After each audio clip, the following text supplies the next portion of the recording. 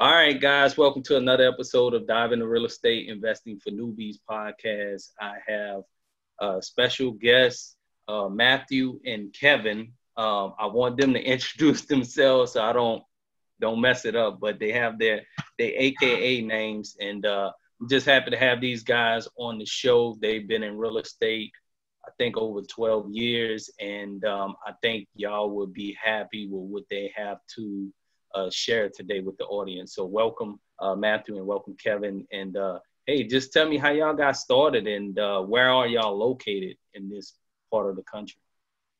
Sure, thanks, Cecil. So my name is Matthew, also the Flipping Landlord Ninja. And I go by the Property Prince on YouTube and other places.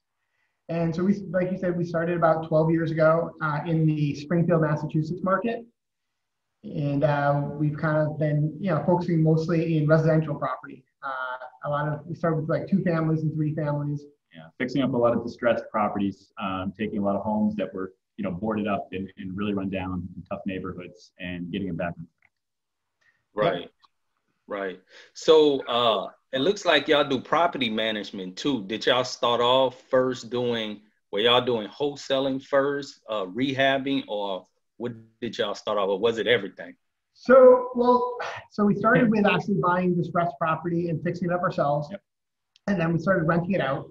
And as we were renting it out, we kind of kept growing. And, when we got to like 50 units, we kind of had a little makeshift property management company already because we were kind of overseeing all those tenants. And we kept growing from there and building a management company just for ourselves around them. Absolutely. Yeah, it started by kind of just, putting out fires.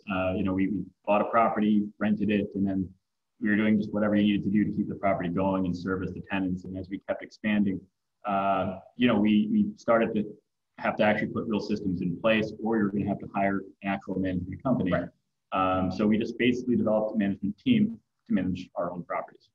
Basically, we were too cheap to hire a management company. Yeah, I guess that was a nice way of putting it. I don't know. Right. So did y'all know each other? Did y'all meet from doing work together or previously worked together? We actually went to college together. Yeah, we met at UMass. Okay. All right. What y'all majored in? Mine was biology and business. Communications.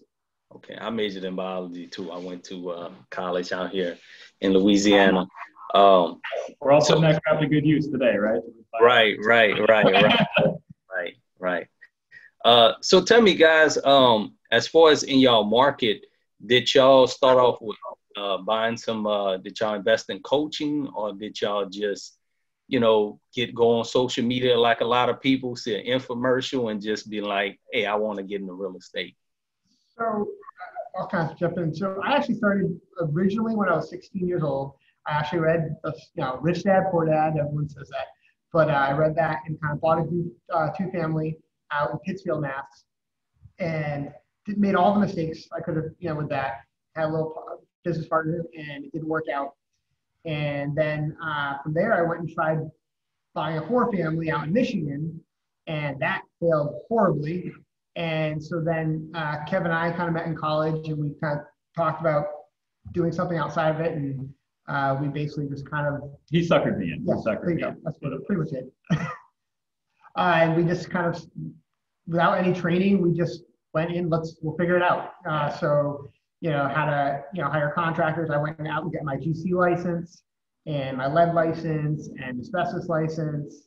And we just started kind of guns blazing. Just, we jumped in with both feet and, did whatever it took and whatever we had to do. Nights, weekends, early mornings, having a regular job and then working before and after the regular job on the properties and in management.